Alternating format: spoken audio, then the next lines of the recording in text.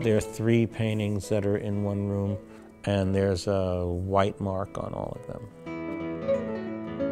So there's a kind of intervention that occurs. I mean, maybe people don't even realize when they're drawing on a piece of paper, they're intervening in some way. But the white seems to be emblematic of that, the notion of temporality or something happening at one moment and you feel like something was added at another moment, and that carries on into the paintings in the other room of these goat paintings, the paintings with the goats on them, where they're printed images that have been painted on. And so there's a dialogue between all the works, from outside to inside, from room to room. Images appear, disappear, marks that intervene vary from being applied with a gesso that's been painted on or poured, and sometimes things are been washed with the hose.